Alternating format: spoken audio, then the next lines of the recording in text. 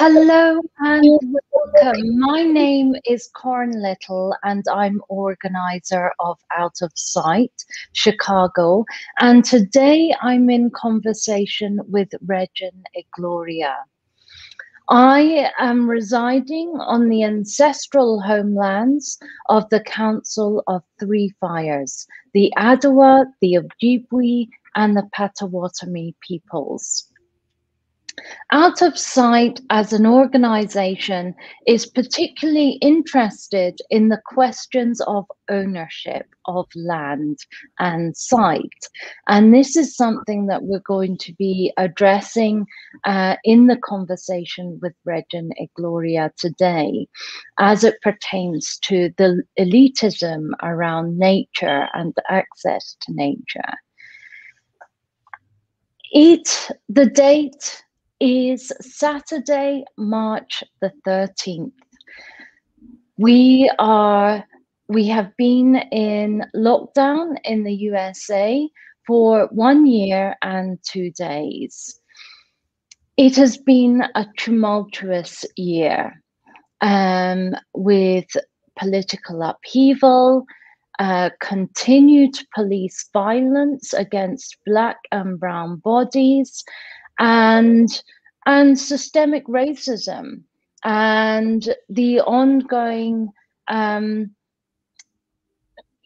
real tumultuous history has really been, it's been a time of reckoning for people in America.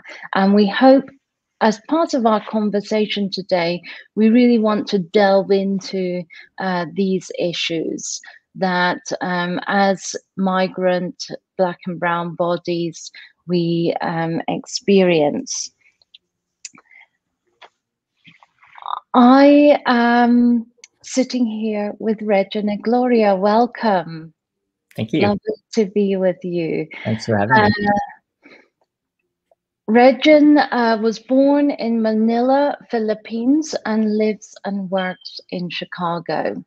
Regin is a multidisciplinary artist, and his drawings, artist books, sculptures, and performances portray the human condition as it relates to the natural environment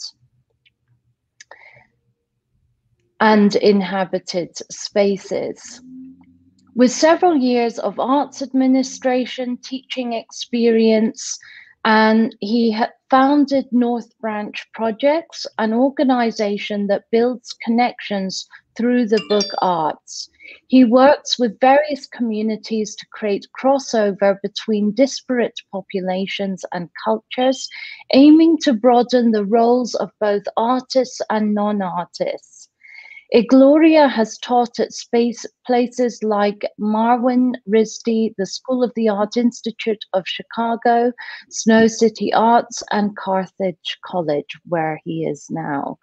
He received a 3 Arts Individual Artist Award, as well as local, national, and international grants, supported through the artist residencies, and has exhibited internationally. He received his MFA from Rhode Island School of Design.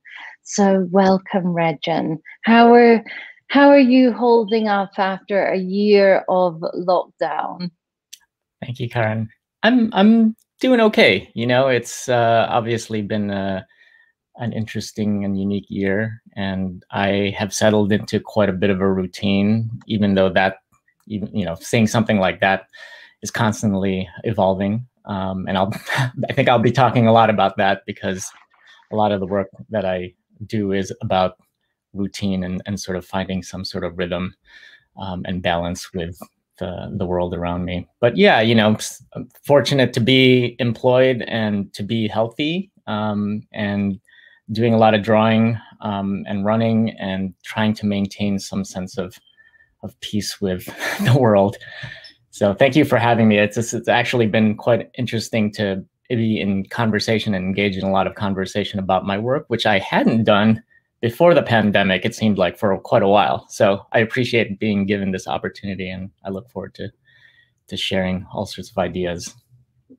Thank you, thank you. So we're going to start by sharing a performance that Regin did in 2010, which was part of Anti-Festival. And I just want to also share with everybody that the Anti-Festival currently have their deadline for this year's proposals, and the deadline is tomorrow. So do think about looking at the theme for this year is the face-to-face, I think.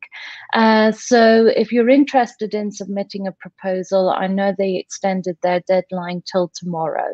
So, but let me share. Was there a particular title to this work, Regin?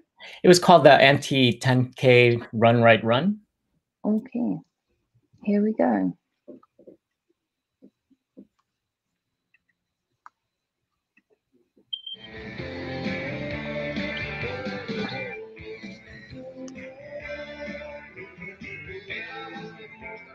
Ja 50 rivillistä tarinaa tässä sitten syntyy.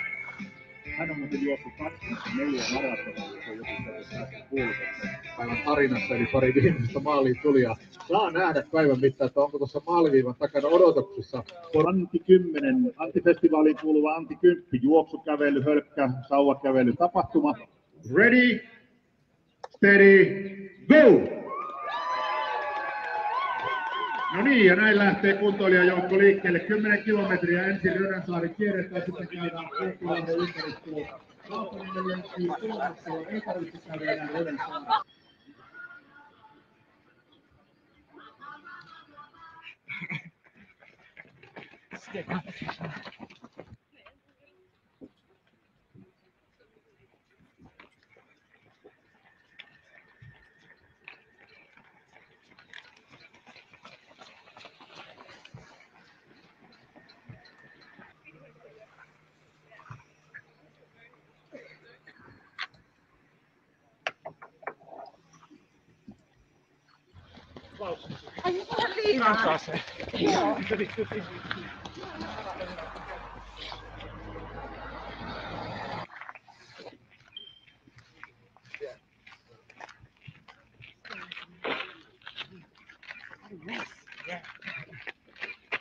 Screen, let's see what will happen. Okay, katsotaanpa kuinka meidän tekniikka toimii. In the end, nobody wins unless everybody wins. 65 and 66. Let's see what the lines will be. Pari uutta lausetta ilmestyy tuonne pienen hetken kuluttua, ei muuta kuin yli sieltä näin. Tervetuloa maaliin. Tuolta löytyy vähän jotain mehuja ja muita virvokkeita sitten kaikille maaliin tulijoille toivottavasti. Ja nyt sitten nähdään, mitä 23. ja 4. rivi tuovat tähän kirjeeseemme, tarinaamme. Rohkeus, rehellisyys ja rakkaus, niistä on aito ihmissydän tehty. Kyllä Laura on innoissaan, kun hän tämän kirjeen saa. Tai lukee koko tämän tarinan. Kun numero 12 maaliviivan ylittää, number 12, and let's see what will appear on the scoreboard. Next part of the story. I got to find Baba. Seuraava tarinan pätkä kertoo meille pienen hetken kuluttua tuonne taululle ilmestyy. And this is the way how the story goes on. Olisi pitänyt ajatella tätäkin asiaa aiemmin. Annetaan apua. 29 rivi tulee. This is the 29th line in today's story.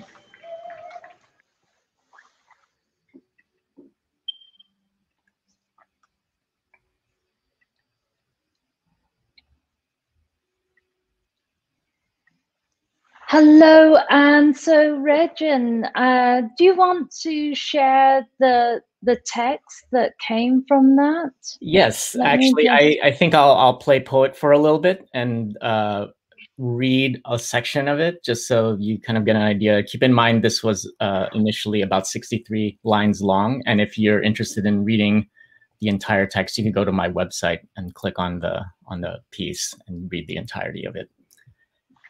Anti-10K. Thanks for creating this very moment that I wish to taste more, to feel more, to be more just this once in our favor. In the end, nobody wins unless everybody wins. Be true to who you are and have room for what you might become. Yes, Zui, you can do it. It is not about what is right. It is about what is fair. Happiness comes alive, not buying. I run for health and joy, leaving worries behind. As long as a foot rises, I'm glad I have been blown to life. I run, therefore I am. I run for real. Guilt, apathy, and hypocritical bliss. You would feel much better if you left this life alone. All the reasons that keep us from moving are excuses. I'm just going to skip down to the end here. Listening seems to be more important than anything else in my life right now.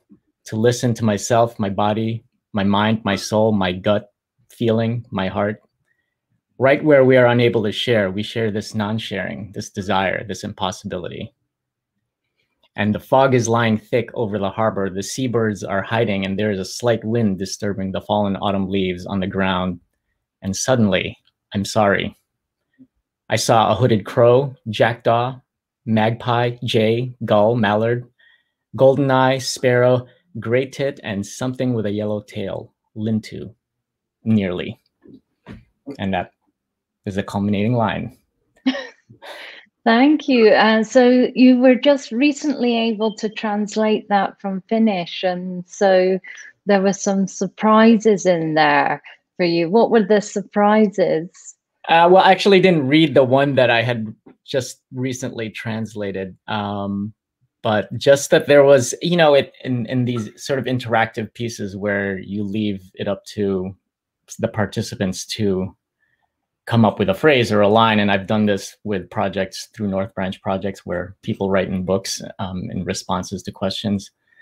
You know, there's always some, you know, I like to call them smart alecky sort of responses where people, depending on their mood, just want to be funny, you know, or times vulgar, you know, and then just have some kind of response. But that's their response. And so I respect it and kind of include it.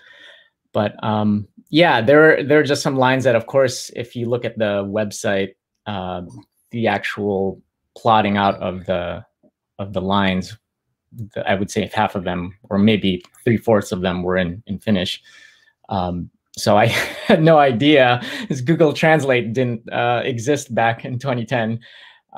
So it was just recently when I tried to interpret some, but or translate them through that app. And of course, nothing is accurate exactly. So there's a little bit of a funny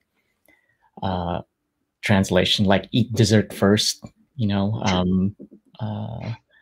Beloved, I'm a friend of salt and I'm a great consumer of it. You know, there's just these things that I think I had no idea was part of the sort of the longer form of this text.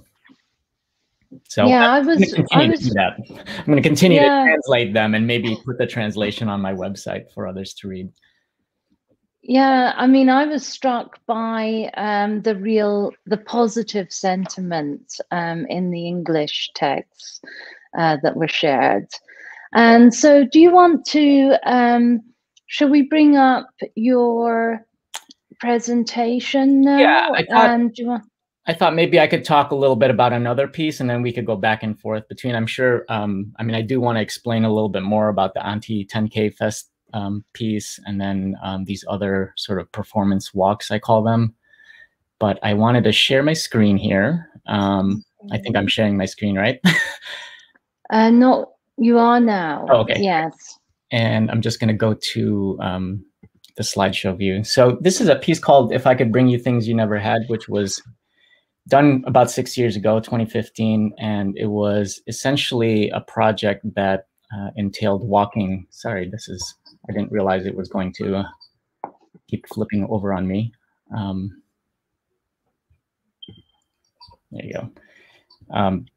It was a project that entailed me walking from Chicago to Urbana, Champaign, which is where the Outhouse, if you're not familiar with the Outhouse, it's an artist-run space by Albert Stabler, who I'm not sure if he's there anymore, but he was doing his PhD work at the U of I. And so I was invited to exhibit there, and I had proposed to do this walk that would, you know, encompass about 150-mile journey from Chicago down south, and you could kind of see the route that I'd taken. It's mostly rural, sort of suburban areas leading up to some major cornfields, of course. But interestingly enough, this is a project I'm sharing that was kind of a complete failure in the sense that I didn't quite make it, and I had to be rescued 2.5 days into the walk because he wanted me to. I was scheduled to arrive on a Sunday, and I just was not going to make it in time for their opening reception, where I was going to draw in the books that were contained inside this little trailer. So you can kind of see, I'll get into a little bit more information about why there's a convenience store, groceries, I'm sorry, a gas station convenience store in this picture. But it entailed, you know, me walking through different rural areas and ultimately sort of enduring, I guess you could say, the elements, because there was quite a big rainstorm for a good 1.5 days, and all sorts of mechanical issues and things that kind of just made this project completely fall apart. I mean, almost literally, the handlebar of this contraption that I was pushing got loosened, and the screw sort of fell off and broke. And so I was swiveling this thing that was significantly heavy. I mean, it had about 21 pretty heavy sketchbooks inside. So if you could imagine trying to steer this thing through, well, you can't really see it in here, but through some rural roads that didn't have sidewalks in some cases, through the rain and such. And I could go on about the misery of certain areas, but certain portions of the trip, but you could see that there's obviously some very nice moments, with the exception of, you know, the sidewalk ending, as you can see in this one. Okay, shall we? So I want to go back firstly to the first video that we showed, which is the 10K race for Anti-Festival. And, you know, both the pieces that you shared are durational. One was a durational run and the other was a durational hike, lasting several days. Can you share your thoughts on the differences and similarities between the athletic body and the performative body? And can you share about how these different approaches to caring for the body are present in, particularly in the anti-festival performance? Yeah, you know, I think I want to just sort of start that out by saying that my interest in running stems way back, you know, as a high school student, and maybe even before that. I'd always been interested in running. I've always been physically active, and so I participated in things like cross country and such in high school and competed. I wasn't very good, so when I say competing, you know, and that I was in a competitive sport, it didn't really feel like it. And that's part of my interest in you're talking about this athletic body. I think generally we like to think of athletes and people who are in sports, I guess you can say, as having a very distinct goal of winning and this sort of attitude and mentality of gamesmanship and well, you know, competitive basically. And I'm not really a competitive person in that regard. So it's sort of a initial conflict of interest.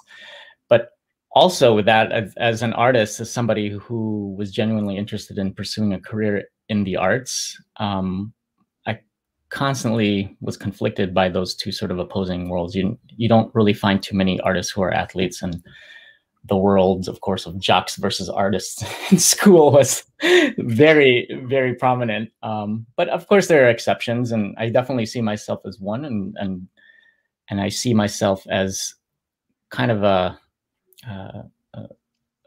person who's interested in creating those crossovers, those connections between two opposing forces. It's been what I've been interested in my entire life and my artistic pursuit. So getting people, like if you recall looking at the video, like who was competing or who was participating, a lot of them were part of the Contemporary Art Festival, so they were artists, and it was fantastic to see both directors, you know, taking that on, and as well as some of the artists who were performing during that weekend. You know, some of them in a walking situation, and others, you know, locals in Kuopio, running and doing something that they do just as a citizen, I guess you could say, and not necessarily there for the Contemporary Art Festival. So for me, it was exciting to create this sort of crossover between two sort of diametrically opposed forces, at least in my experience of that. And there's a lot to be said. I think just that attempt, I think I sort of force myself into these situations that are high tension and maybe not comfortable. And it's not about being uncomfortable. It's not some sort of masochistic principle that I'm trying to deal with. It's more trying to gain a kind of understanding of again, this human condition of why we do certain things and why we choose not to do other things. So when you combine individuals and you sort of rely on their version or how they deal with it, in this case, if they're competing or not, if they're more interested in the poetry aspect of it or the spectacle of it, as opposed to the athletic endeavor, those are the things that really kind of excite me. So, you know, that's just the tip of the iceberg. And I just want to, like, are you thinking about, you know, I'm just intrigued personally, like when you're prepping for, you know, these running events, for instance, you know, and for marathons in particular, there's a lot of training that goes, that is involved. You know, there's a lot of care of the body, you know, just on a physical level. And are you thinking, what are the similarities or differences that you're seeing between the athletic body and the performative body? Are you thinking about those? Definitely. And I'm glad you brought up that word training, because I think that that's ultimately the force that joins those two together, you know, and I didn't learn that really immediately. I basically came to that understanding now in my 40s, you know, after having kind of kept those two worlds separate. And it is about this routine. It is about kind of this what some people might understand as finding a zone and putting yourself into a place where the rest of the world, the outside world, sort of doesn't affect you. You're concentrating and focused on one thing. So in the case of drawing, for instance, I'm making marks on paper, and I'm thinking a lot about breathing so that I could formally produce certain kinds of marks and reacting back and forth from what I see on the paper and what's kind of come out of my hand. And with running, you're doing a very similar thing where you're basically reacting to the world around you, and whether you're competing or not, you know, you're physically dealing with the elements, the world around you, you know, whether it's a sidewalk or a trail out in nature. But you're constantly thinking about, I wouldn't necessarily say a destination, but there is some kind of outright goal that is incorporated into that mindset. And I've found that I go through the exact same processes. In fact, I've gotten over this last year during the pandemic, I've gotten into a routine where I'm doing my daily run, and, you know, it's minimum 1 mile, maximum, you know, like 6 to 8 miles, with an average of, you know, 3 or 4 each day. And I return home to draw, you know, to start making marks. And then there's a kind of focus that I'm seeking, you know, clarity that happens when you return from something that involves a lot of circulation and breathing. Yeah, so I think this, you know, and these kind of conjure up these ideas of liminal spaces, that I want to discuss with you. So it might be a good time to talk about the Aspen and perhaps the Florida durational pieces as well. But, you know, how are these performances operating in liminal spaces for you? And what defines the body, and particularly your body, in the context of these spaces? And yeah, that's... Well, so I think it's because everyone you can still see this? I can now, yes. So I think what I want to, I feel like I'm sort of skipping ahead, but, oops, sorry. In terms of timing, you know, the Auntie 10K happened 2 years after some of these other previous hikes. And just as background, I'd been doing these walks that purposely put me in a place between what I would consider the wilderness or the wild and some kind of civilization, something as basic as a road or a sidewalk. So I started with a walk when I was in a residency in a rural farm area into town. And then that sort of blossomed into me walking from Lake Forest, where I work, which is a suburb of Chicago, down into the city to my childhood home. And then here, what you're looking at now, it's titled "There's Snow Getting Around It." It's actually back in Snowmass Village, Colorado, kind of near Aspen. So it's a very, touristy sort of resort town that I had experienced when I was working at Anderson Ranch Art Center. And it involved hiking up the mountain, and then snowboarding down at the end, and pretty much, experiencing the specific type of space of hiking up a mountain in a place that, quite honestly, I didn't really feel like I belonged. And again, sort of purposely putting myself in a place where you probably wouldn't find me there typically. Yeah, interestingly enough, like I've been in these places because of my interest in art, and not necessarily because I can afford a ski pass or a vacation in Aspen. And that's really ultimately what it comes down to, I think, is I've been trying to find these spaces that really talk about these moments that we are enduring, at least that I'm enduring as a brown person, someone who looks like me, who comes from a background that I have in a place where it's not typical. It's not where you would typically find me.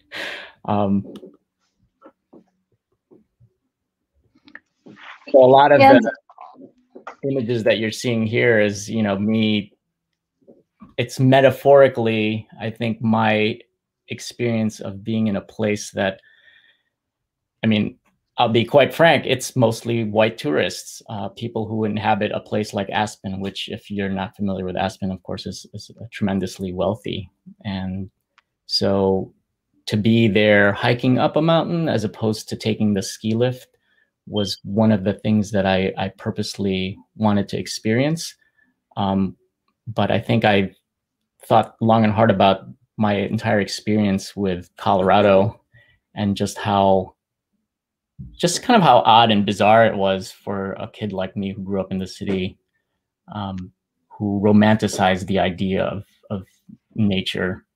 And, when I was able to actually do it, it wasn't quite as romantic as it appeared to be. A lot of these images, are influenced by maybe selfie culture, but more particularly my interest in things like Patagonia catalogs and things that I sort of grew up with, because I hadn't really traveled and experienced these until I was an adult. So as a child growing up and sort of immersing myself in outdoorsy culture, I always felt like I had to capture these kinds of moments that were portrayed in something like a catalog, which of course has ties to consumerism and catering to people who could afford the product and the gear. So a lot of my work when it comes to drawing has always been about referencing equipment, things like backpacks. And you could see sort of, even in these images, romanticized the sort of the pile of coats and straps and, the ski pole and the helmet as a sort of a focal point in a particular type of landscape. Yeah, so now, in really thinking about, placing your body, I mean, part of this series is talking about the body in sight. And with Out of Sight, we've had particular experiences over the last 10 years when artists who are Black and brown are particularly targeted by the police when they're performing with Out of Sight. And this tension, this explicit racism that happens when and these uncomfortable situations that arise. Can you share some of the stories or some of the moments that you've experienced in these situations? And how are you thinking about it as these liminal spaces and I'm really thinking about liminal in the sense of, how can it create a transformation, in these contexts? Yeah, it's a tough one. That entire idea of not feeling safe in a particular place, for someone like me who's not Black, but is also not white, it's an interesting place to be, because by no means did I ever really feel afraid, to be in here. It's not like, I was hiking up this mountain with all this gear and equipment, and I was afraid that someone was going to kick me off of the mountain. Or, worst comes to worst, to arrest me, or I didn't ever, feel any kind of threat of physical harm. But, it's in this particular picture, I'm keeping it here because I'm right here by the ski lifts. And, it was interesting to be in moments where I'm hiking, I'm sort of trudging up, focused on concentrating left foot in front of right, and kind of getting into a meditative zone, when someone from the top of the ski lift, looks just like this, because everybody looks like this when you're on the mountain and everyone else is on the lift, yelling down to you and saying, that's what the lifts are for, and sort of making fun of you for doing what you're doing. And that's just bare minimum of, I think, the emotional level of not feeling like you belong. Because if you want to talk more about, the way Aspen or Snowmass Village might make you feel, might make a brown person feel, then that's a whole other thing. Because it's a distinct sort of culture where, the stuff that you wear, the stuff that you're doing, all creates a particular type of identity that's either normal or not. And we could go into all sorts of multiple levels of, I guess, racism. But I think for me, it's difficult to get into a place where there's anything tragic, I guess you could say, just because of who I am and what brought me there. But it does, as a brown person, I'll just say, all of my experiences, the fact that I chose Snowmass Village and Anderson Ranch, and all of these sort of places that I guess you could say are beautiful and sort of magnificent in their grand vistas. It was all because I chose to be an artist. It wasn't because I chose to live a particular type of lifestyle that catered to skiers and snowboarders and this après ski culture. And I quickly just showed these images of the walk that I did in Miami Beach, where it was a similar situation where I walked. It was probably about 35 miles total, or close to 40. along the shore of Miami Beach, heading up towards Fort Lauderdale. But you have a string of hotels literally on the left of you, and then to the right, to the east of you, is pretty much ocean. And it was an interesting place to be, where the tension is so much a part of the experience of walking, because you're literally, like I was saying, in between this idea of nature and the wilderness, or what is naturally occurring in the world, and then this slew of construction. I mean, there's literally miles and miles of hotels being built. I'm not really sure where where the money is coming from and why they can stay in business, but I guess there's just that many people who want to experience nature firsthand like that and be at the beach. And so it's an interesting place for me to want to also be in a place like that, that I couldn't afford, and that I was sort of limited to be navigating in between those two places. Because when you navigate between those two places, you're really residing in this place of tension, where you're being drawn on one side and drawn to the other, and knowing full well that there's kind of a underlying, I don't know what you want to call it, but it doesn't feel so good, because it's all about money, and it's about some sense of oppression for somebody else, and not necessarily being able to enjoy it the way it was intended to, because it was dictated by a particular population of people with that wealth. So all you could do is walk. All you could do is sort of cut through it and sort of move forward and stop and rest, and try to collect your bearings. I mean, there's so many, I think, emotional factors that come into play that maybe didn't even exist back then when I did it, but as I look at these pictures, because, these are 10, 15 years ago when I did it, and in this day and age with, Ahmaud Arbery getting killed on a run, it just changes the entire perspective for me on where, if I should be, walking through a particular space, if there's something that I'm risking by walking through these spaces, which typically or normally would be absolutely fine. And I think that ultimately impacts everything about how I continue with the world, and with the way I go about dealing with day-to-day routines. Yeah, I mean, it makes me, I mean, years ago, I read an article about a cyclist. I was into I've done like border, as a cyclist. But I read this article about this person who tried to cycle coast to coast across America, and the violence that they received as a cyclist on the road.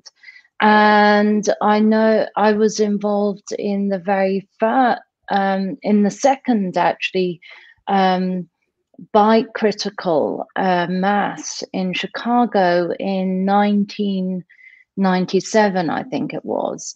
And my friends had been arrested after the first critical mass cycle ride. Mm-hmm. And this violence that people experience, and particularly brown and black bodies in America, and the tension becomes heightened when you actually, I mean, the irony is in some of these instances that the tension gets heightened when you go out of the inner city. Yeah. And I know you have some recent particular experiences about that. And, as an artist, you know, are you placing your body in sites and in specific in contexts? Can you, and I'd like you kind of to discuss, you know, your relationship with nature and how this heightens the tension that is being revealed in these durational performances. Well, I think I should. Can you still see my screen here? I've got this. Oh no! There you go. Yeah. So there's just this image of this was not a performance, and I think it's important for me to talk a little bit about, you bring up this idea of cycling and bicycling outside of an urban setting. This is nothing like critical mass. This was just a solo bike trip back in 2001. So this is pre 9/11. Pre everything, you know, that we've been dealing with, pre Trump era and such. And it was, I think it's just important. I wanted to talk a little bit about this because this was my initial foray into nature and wanting to participate in this sort of outdoors culture that had been romanticized for me through these catalogs and through basically white culture that I was so distinctly found myself in. But it was one of these situations where I think I was, what, maybe 26, I think. So I came into it fairly naive, not necessarily understanding or wanting to know what it meant to have a brown body in these rural areas. You know, I think a lot of the mindset of travel is that, you know, you're one with nature. You're gonna like live off the land. You're going to enjoy these majestic sort of moments where light and air and your physical sort of presence has become profound. You know, and this day and age, it just doesn't seem like I could ever do something like this and travel outside of the city and ultimately be safe or feel safe. And a lot of that has to do with, again, just all of the things that have come about. And I just want to make a point too, that this happened, like I said, about 20 years ago, but I had no idea that, so after my parents passed away, I was in a conversation with my sister who told me that, I'm not exactly even sure how this conversation about my bike trip came up, but she mentioned how anxious my parents had gotten about me doing this trip, and how much strain I think it created. Of course, they never told me this. I'm hearing this long after they're gone, but it really bothered me to think of the sort of the pain and suffering that I created by doing something like this.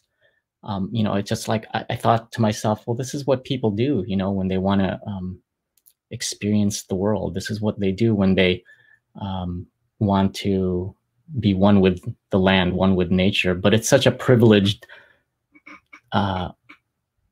idea and concept. And I think I was very naive to want to pursue that without this sense of risk or fear, you know, and then this idea of fear, you know, having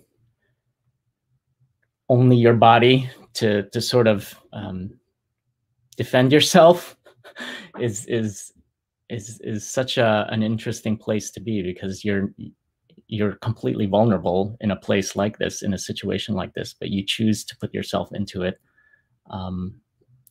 without fully understanding really what the repercussions are of the rest of the world. So, and like I said, you know, this happened well before a lot of the current events have happened, but, you know, lynchings and attacks on colored people have been happening for hundreds of years. It's not like, oh, I finally learned that it's not safe to do this. But having said that, you know, it was relatively safe. Like I actually did not encounter anything that would make you say something like, oh, all the people on rural areas are terrible and they're racist and they're going to attack you because you're there by yourself. You know, me wearing this gear, having this equipment, I mean, it creates this kind of privilege in its own right of, you know, looking kind of the part. And it's, again, it's going to be totally different for a Black person. It's going to be totally different for another person who doesn't look like me, who might not look like me. Even though I'm not white, I kind of like sort of sitting in the middle between something that would stand out completely.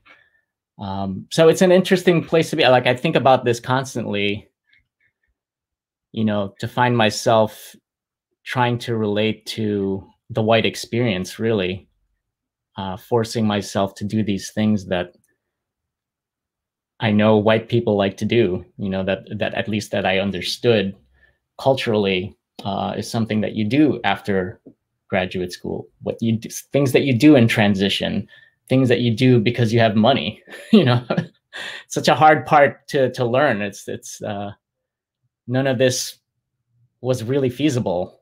I just sort of used up all the money that I had to do it, and it sort of tainted my idea of what nature was, because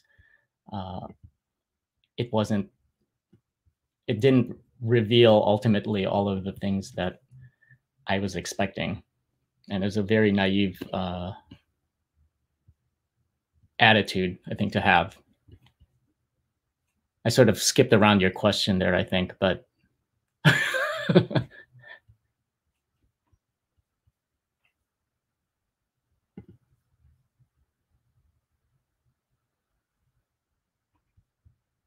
I'm sorry, Karen, I can't hear you. Oh, sorry, I typed. We got some lovely comments in the chat, so I responded, so I put myself on mute. But I was just asking, could you go into, would you be interested in sharing more deeply about what your expectations, and perhaps, you know,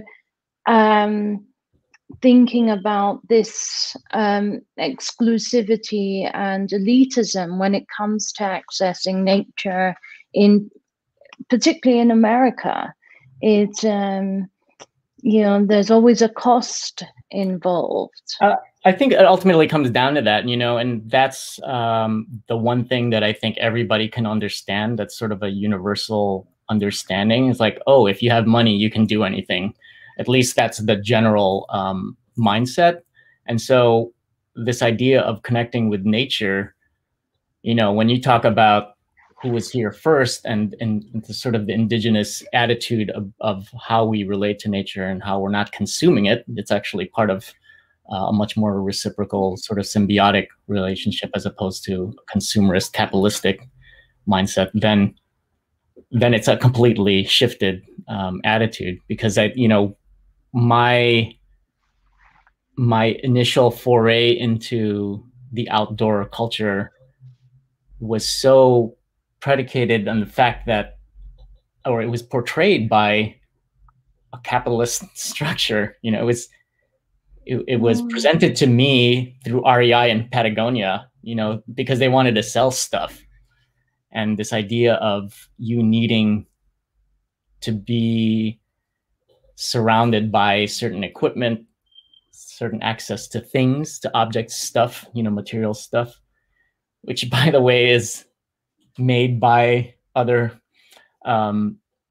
cultures, you know, so that they can experience these sort of moments in nature that essentially you should be able to do for free, has completely negated that ability. And so it becomes this almost ridiculous scenario where you're attempting to live a kind of lifestyle that just was not intended to be lived. You know, I'm not working and having a job so that I could buy equipment, so that I could experience nature the way these other people have portrayed it. You know, we're not employed in order to do that. We're employed because somebody who had money basically needs people to do shit for them. You know, it's and they don't want to do it. They, you know, they'll, you know, that touches upon. Well, it feeds into this capital system of slavery that I was just going to say, yes, that has been constructed internationally, yeah, through capitalist consumerism. But you know, I was interested, you know, through the pandemic, you know, one of the things that we could do outdoors was go for walks. Yeah. And me and my friend got in the car one day and we were trying to find places outside of the city where we could go for a long hike. Mm-hmm. And so, you know, I looked on the map, I found a green spot with some lakes, and we headed out there. And we're driving down the road and it says, you know, I don't know, forest preserve. And you actually mentioned it the other day in our talk that you went there quite recently, and it cost like $25 to just get in. Right. And so we were like, oh no, I grew up in areas where you could just you walk out the door, you go for a hike, you go to the woods. You know, there was a liberty and there was a freedom, and you know, I think, and people have fought for that liberty and free walk paths and etc. And you know, there's actual legislation in the UK that actually designates free walking passes on land, and if a farmer tries to restrict that, then there's a huge campaign to make it free for everyone. Right. So we are, you know, this goes back to these questions of ownership of land that is so that has been so controlled in America. And I think ownership and this sense of property, this idea of property, how people define it in this day and age, has become kind of, it's been the main detrimental force that's affected everything, you know, why we do all the terrible things that we do, because of this idea of ownership and claiming something that you physically cannot contain and physically cannot own, yet insist on, you know, trying to tame or control. And I think that if you think about historically manifest destiny and sort of even like the building of the interstate system, you know, and being able to travel across the country, it's such a privilege and a luxury, but it was set with like some very terrible sort of goals initially, is to get, you know, during the Cold War, to make sure we can get our military out to the West Coast if the Russians decided to attack, you know. And it's just like, we need roads, we need to, and then, you know, you kind of mask it through like experiencing national parks and these tourist sites. So there becomes this whole other level of embeddedness that we have in the experience of nature that masks this sort of underlying hidden truth of, oh my gosh, this is a terrible thing. You know, we're wreaking havoc upon the landscape so that we can ensure that the Russians don't take over, or that, you know, this other, you know, these people from another side don't enter our space. And you see that in everything from borders and from the interstate system and access to those things to, you know, your backyard and the fences that you put up, and the sort of the resistance against what you're talking about, this idea that you can walk through anybody's sort of farm, or I don't know what the exact word, or what is the word for that? That isn't it like a farmland? No, the actual the law that allows you to walk in other people's farms, or the pedestrian right of way or something like that. Yeah, I think there's a couple of responses and questions in the chat that I want to bring up for you. Paulina says she doesn't have a question, but she did want to articulate appreciation for Regin and his wonderful work.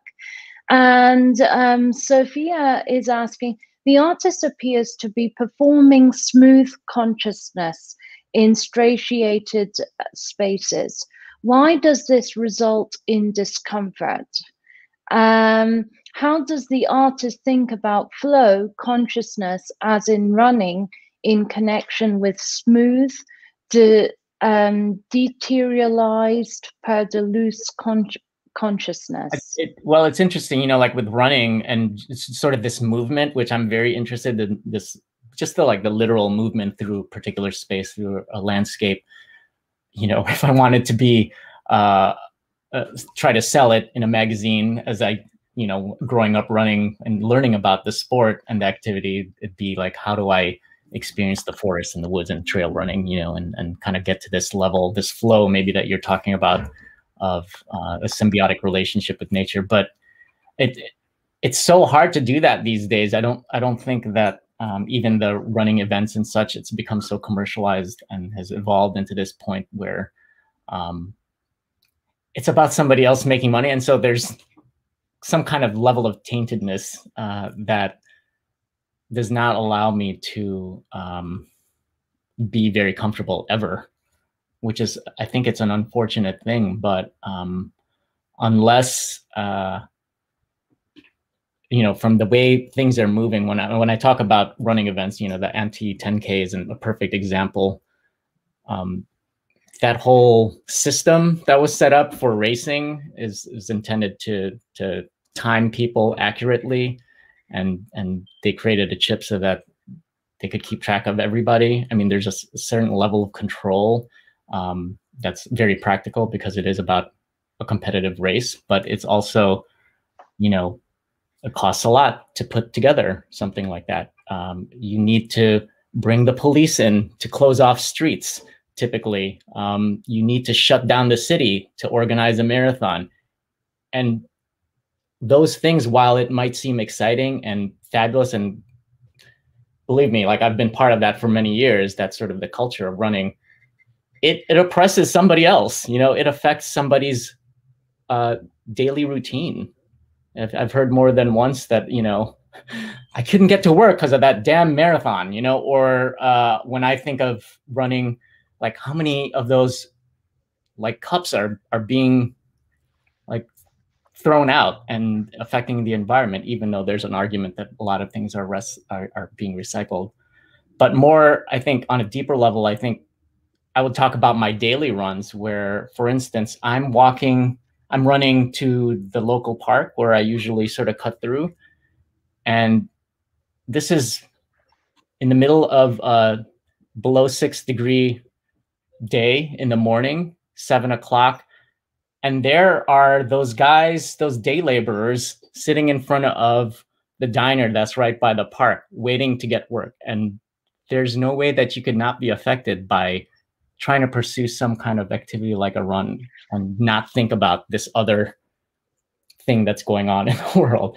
So unless you're going to run somewhere where you're not in contact with anybody or any sense of civilization, it's really difficult, I think, to not feel that discomfort. I think there's another comment, you know, from Sophia saying she gets a strong sense of economic reductionism here, but I don't think it's, we're not talking about reductionism. We're talking about different perceptions of how people have access to nature. And how, you know, and how different economic structures are created in Europe and versus in the US for people to actually access natural and experience the Right. wonders of nature, which is so essential for human sanity and consciousness, as you Right. mentioned earlier.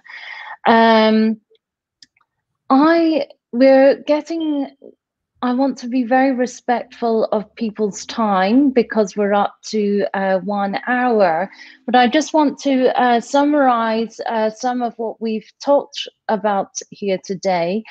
We started the conversation talking about the differences and the similarities between the athletic body and the performative body, and the routines and the training that is really part of that process. And then Regin actually talked about the issues of safety for brown and black bodies in these elitist white resorts that are, that do require a lot of economic wealth to access, and how that actually is an additional barrier to creating these segregated spaces in the US, which kind of feeds into divisionism and actually increases the lack of safety for all of us. I mean, that is the manifestation of that. And well, that's my opinion of that. So, but there's research to show that. And we also talked about accessing nature and the importance of that for the body. I also want to highlight and share with everybody that we have a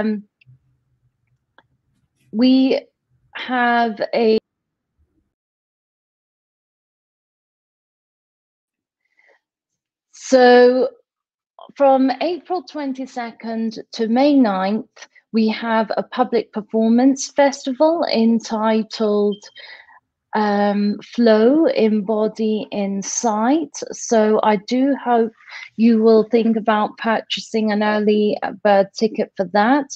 We're very excited to announce that Alistair McClellan will be one of the presenters at the Public Performance Symposia, along with a really stellar lineup of international artists. So please, investigate that, and we'll be sharing more details about that through the Artist Focus series as the weeks go on. And I want to thank you all for joining us here today. It's been a great pleasure to talk with you, Regin, about your durational performance works, and wish you all the best in your future creative activities. Thank you. Thank you all for taking part. Thank you.